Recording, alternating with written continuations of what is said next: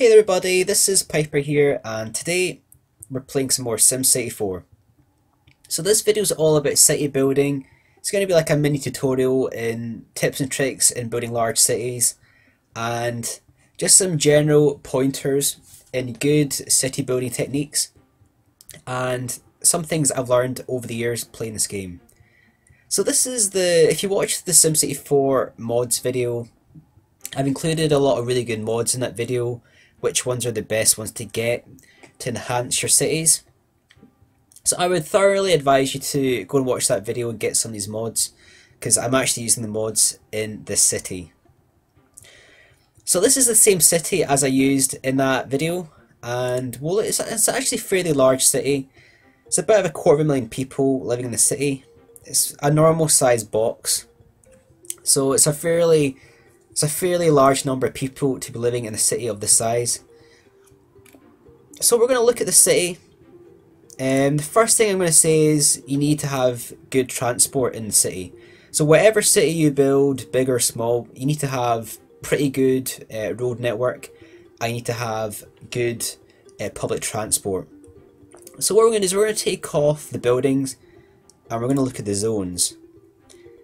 So if you look at the road infrastructure of this building, I've got a massive elevated highway that runs through the centre of the city, and you always want to build elevated highways in SimCity 4. Don't ever build the ground ones. The elevated ones are a lot better.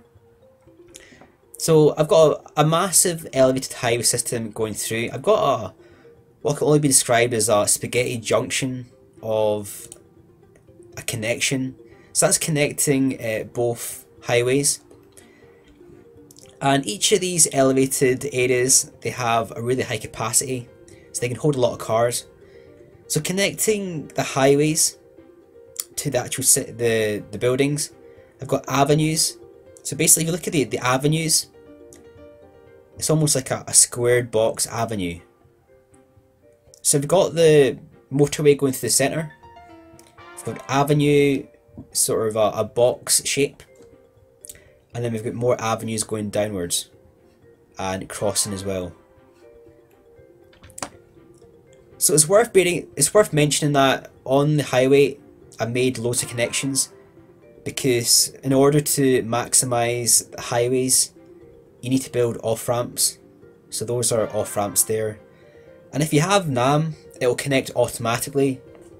So you want to build as many connections as you can from your highways. So you also want to build connections to your neighbouring cities. So if you want to build a really large city, you want to build like a massive city like this. If you install all the mods that I've recommended, you'll get a city like this. But to make them even bigger, you want to connect all your cities up. So once you build your road infrastructure, you want to make sure you build as many connections as possible to your neighbouring cities. In this city, I've got a public subway system.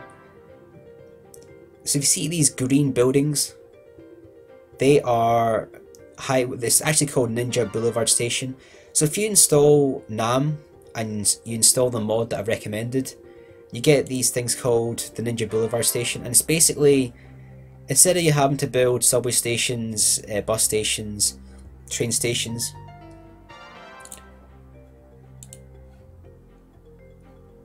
let's move this up if we can, close this down. It has everything combined. So you build that does everything. So basically in the city I'll have a bus system and a subway system. So that's the first thing you want to do in SimCity.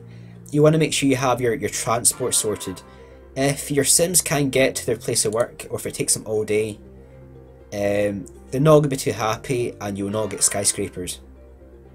So if we check out some of these residential areas, if you see commute time, it says short.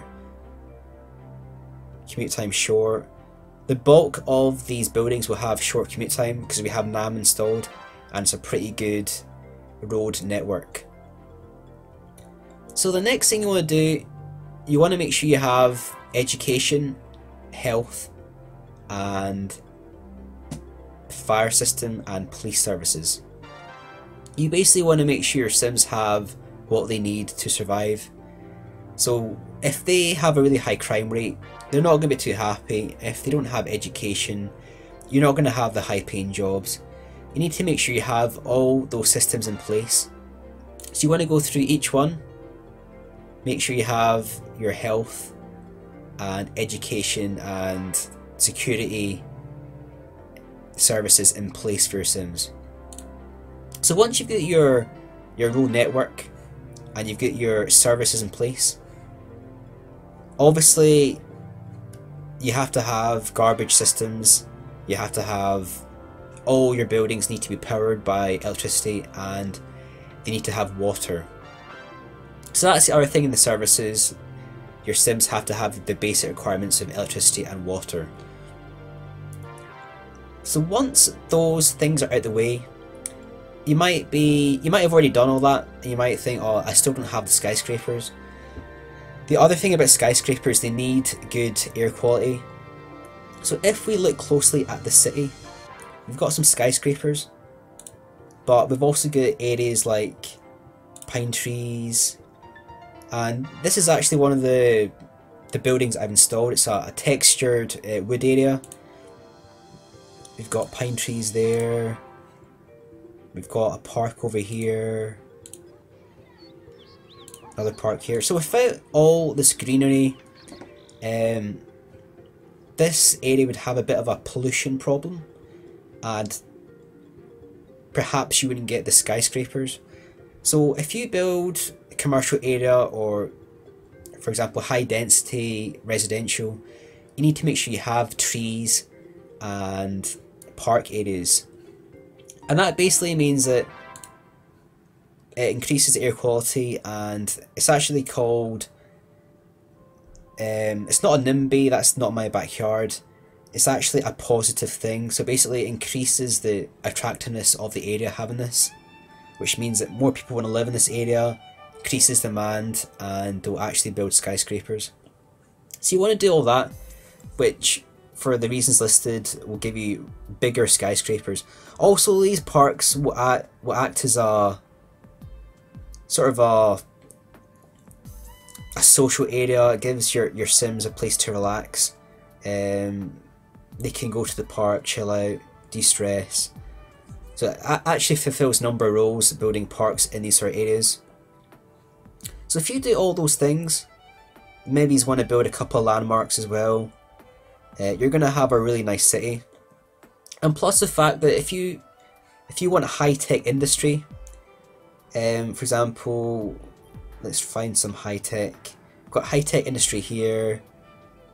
You've got a collection of high-tech and manufacturing. If you want high-tech industry, you need to have low pollution in your city. You need to have high education and low pollution.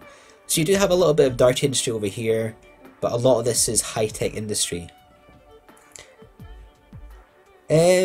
That's basically everything for this tutorial. In terms of how you actually zone your city, I've always done this. I've always put the industry on the outside. That's the best way of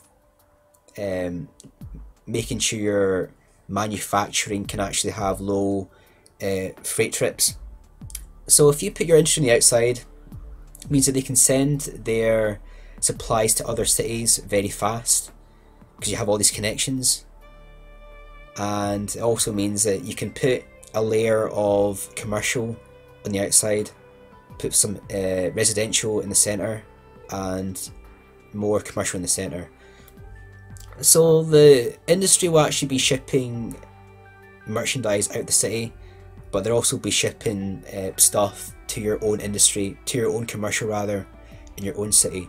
So you want to make sure you have at least some commercial nearby or adjacent to industry.